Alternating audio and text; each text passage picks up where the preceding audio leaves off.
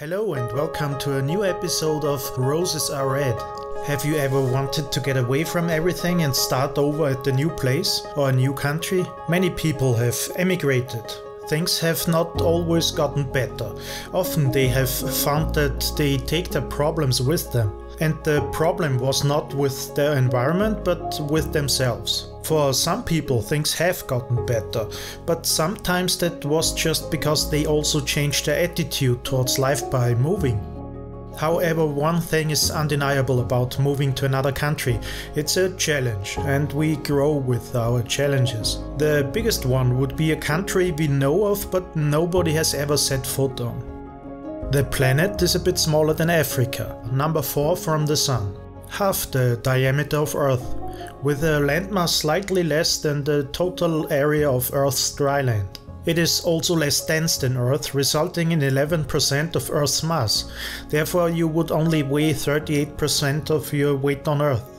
The average distance from the Sun is 230 million kilometers, and it orbits the Sun once in 687 days. A day on it is only slightly longer than on Earth, 24 hours, 39 minutes and 35 seconds. The axial tilt of a bit over 25 degrees is similar to that of Earth. As a result, there are seasons like on Earth, though they are nearly twice as long because the orbital period is that much longer. Due to the absence of a large moon that could stabilize the axis of the planet, probably it shifted a lot over a large period of time. But it has two very small moons, which may be captured asteroids. One is Phobos, which means panic or fear, about 22 kilometers in diameter. The tidal forces from the planet are gradually lowering its orbit. Therefore, in about 50 million years it could either crash onto the planet's surface or break up into a ring structure. The other one is Deimos, which means terror or dread, about 12 kilometers in diameter. By the way, Jonathan Swift referred to the moons of Mars about 150 years before the actual discovery, in the 19th chapter of his novel Gulliver's Travels. As the planet is very visible in the sky on Earth and it has a red tint, we also know it as the Red Planet. This has been associated with blood or fire in a lot of cultures, therefore war. Like in ancient Greece, where it has been associated with the god of war, Ares, or its Roman counterpart, Mars. This is also the basis of the name of the month March, from Latin Martius Mensis, month of Mars, as well as of Tuesday, which was the day of Mars, based on the old Anglo-Saxon god Tu, who was identified with the Roman god. In different cultures, Mars represents masculinity and youth. Its symbol, a circle with an arrow pointing to the upper right, is also used as a symbol for the male gender in biology. Galileo Galilei was the first person to see Mars via telescope in 1610. The first person to draw a map of surface features on Mars was the Dutch astronomer Christian Huygens.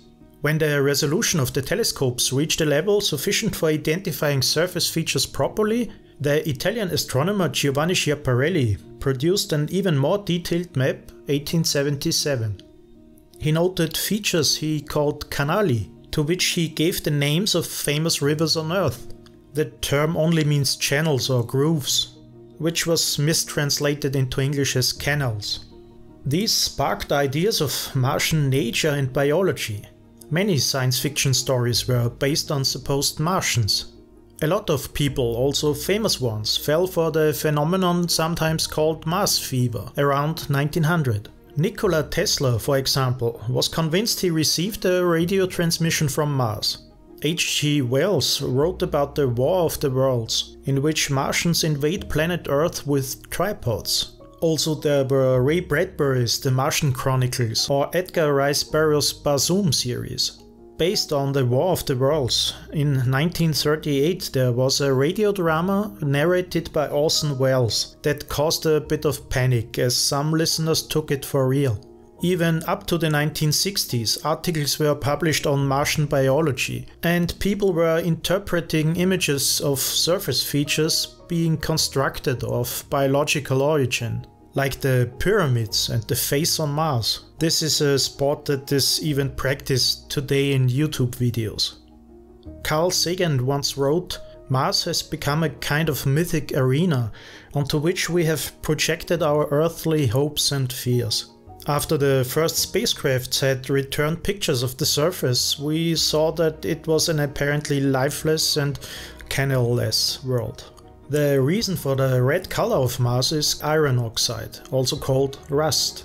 The planet dips only shortly into the habitable zone when it is closest to the Sun, but in general it is too cold for liquid water to exist over longer times. We know already there's a lot of frozen water there. We also know there has been flowing water in the past by looking at certain land formations.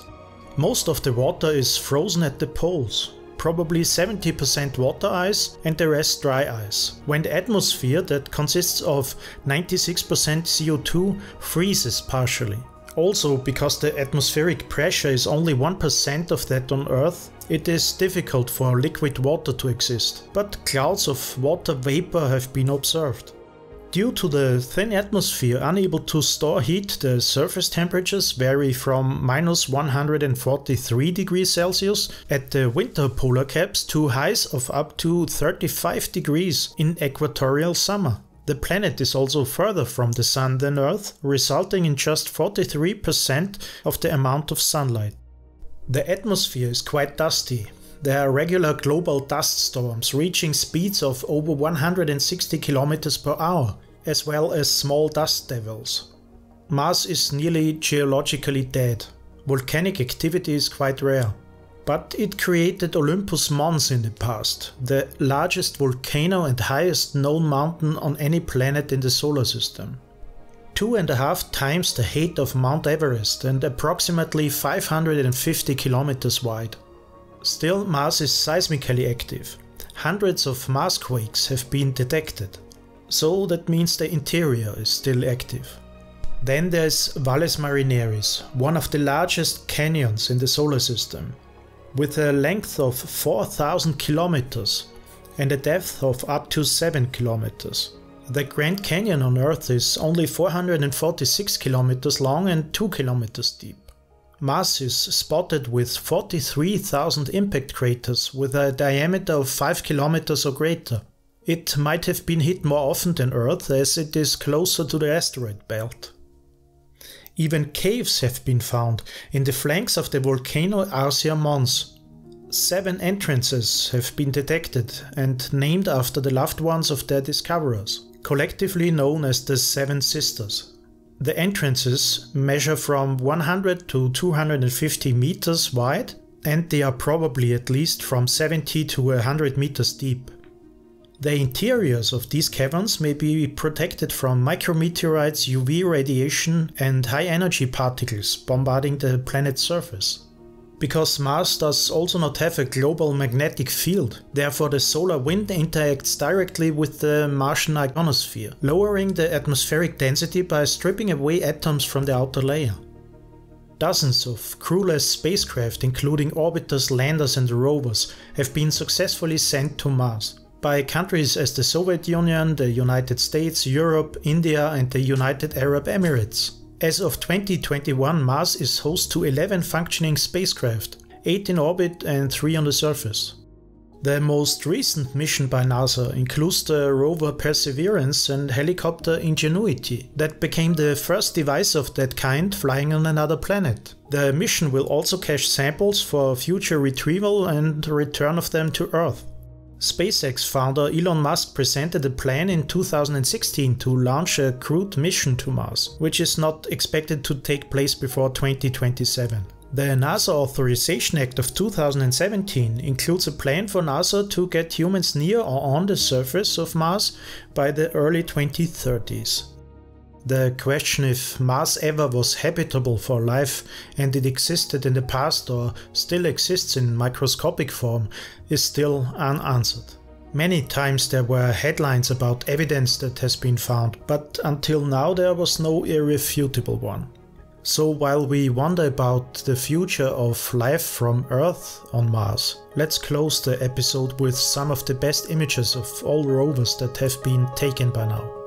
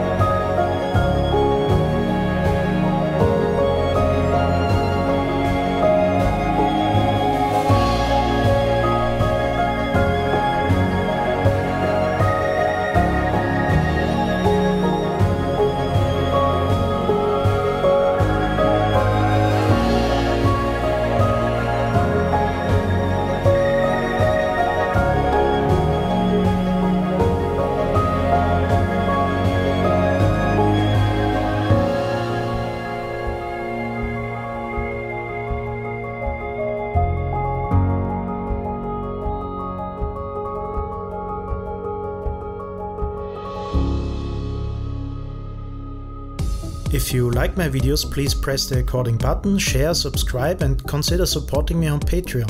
Because I'm 11415 and the real world is incredible.